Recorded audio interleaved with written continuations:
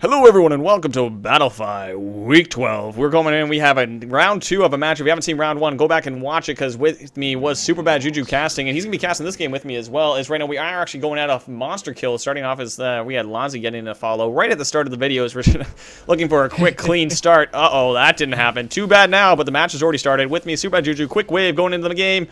Quick salute. Hello everyone. But yes, we're going into game, and we do have ourselves a 2-balanced monster who wasn't balanced last game with the way he was playing. Went through devastating after he got to stage 3.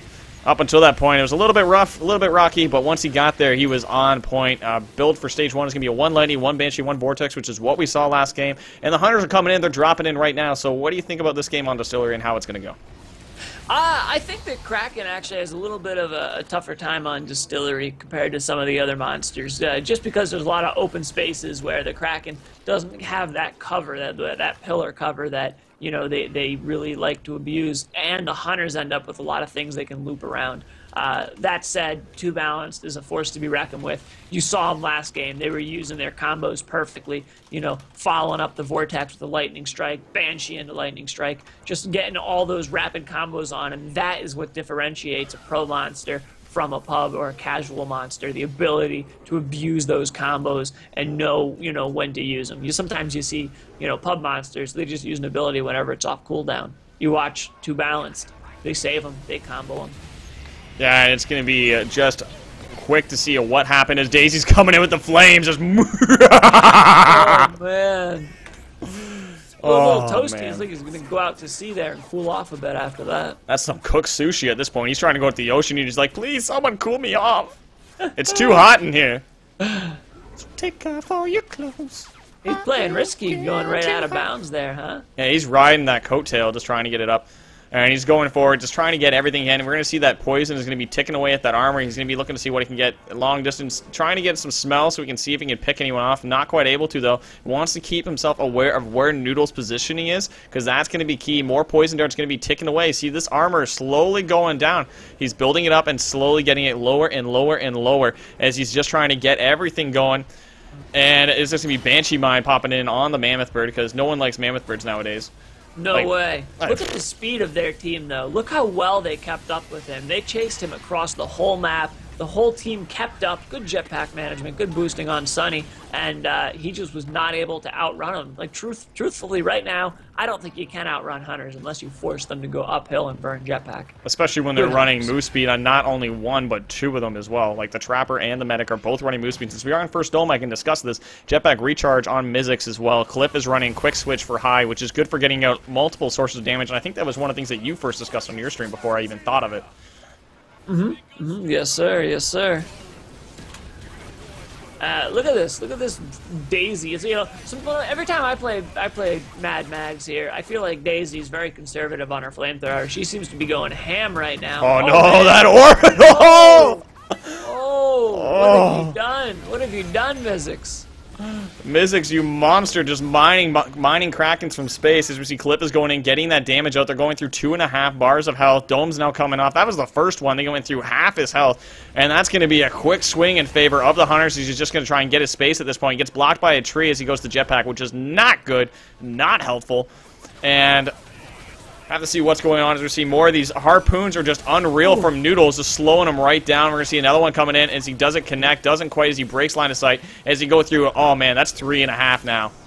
Yeah, that's brutal. Like I was saying, when you have a Sunny and a Mad Mags, or not Sunny, a Mad Mags anyway, who's quick, Sunny makes it better, but I mean, they're running move speed here. You're able to use those harpoons almost like Griffin.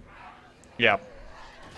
And it's just unreal. Like, that range on the harpoons, you just throw it forward at max range, you can typically slow it right down. And it looks like they're going to go through the cave here. They're almost ready to evolve. And if I were them, I would go for the evolve in the cave and then Aftershock spec into that and just do my best to nuke this team. It's really your only hope at this point. Just pull them into the caves and just abuse it as much as you can. Daisy right now just looking at this monster ready, and here comes the flame.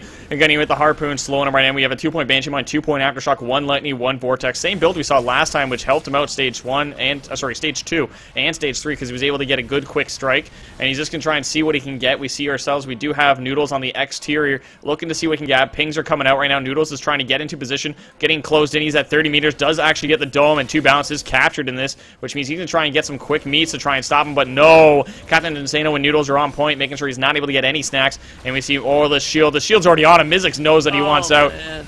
Here comes the Vortex. Banshee. Yeah, this dome's going to be tough, man. Look at that. There's no loops. They have that to mitigate in the middle, those pillars. He's going right in. He knows he has to get Mizzix before he can get Noodles, and that's just what happens when you're Mizzix. You're going to get rocked around, but here we go. Rogue Val going in for the heals. Harpoon's going to be slowing him down. He's going to try and break the down because it does deal damage over time. He's going to go in. Here comes the Lightning. Goes in for Mizzix. Doesn't quite connect. This Clip is on the high ground. Going to be trying to get some damage. Shield's being used. Getting himself really low, but need to get some heals up from Insano. Right now, the healing attention is being dropped down, and Daisy doing a great job melting through all that health. Here we go. Thunderdome going to get thunderstruck by the Aftershock. Here comes the Orbital for the finish, though. Doesn't get it, though, because he doesn't bait for it. Here comes the Lightning, going to be trying to juggle Thunderdome Mizzix, but he's going to be unable to get hit by that because he dodged it by the last second thanks to that Orbital, but he only has 1 bar of health. Going to be able to get those flame damage coming out of Cliff. Is he going to be able to close it in? He needs to clinch up and get a quick bar of armor. Noodles is on the trait. Going to be getting the hunt down. Noodles is right on his tail, trying to see what he can get. Noodles needs to clean the corner. Is he going to be able to get the last couple shots? Pistols coming in, reloading the SMG. Harpoon being used. Doesn't quite get it because he holds up. Going to be, here comes the reload. Going to be seeing where that pistol burn damage is going to be coming in. Mizzix is going in for it, but it just inside range, and down goes 2 balanced as it goes into the 1-1 tied. Just like you were saying, man. Earlier you're saying you've seen these 2 teams go against each other, and they adapt, and they, you know, to kind of bounce back and forth, and that's exactly what happened here. You know, 2 balanced trashed them the first game. They got their shit together. You know, had a bit better map right here for them, in my opinion, and they managed to really shut them down there. Yeah, and it's just going forward. We're just seeing that the power of this composition that they've been running. They've been doing a great job practicing with it, and that was exactly the game plan as we saw right there. They were able to mitigate and do the majority of armor damage and remove it stage 1 before the dome even started, able to catch him on the exterior of the map, and then as soon as he came in to cut towards the north side, they caught him in the dome because he burned through as much armor as they could, and then the fight was all theirs at that point.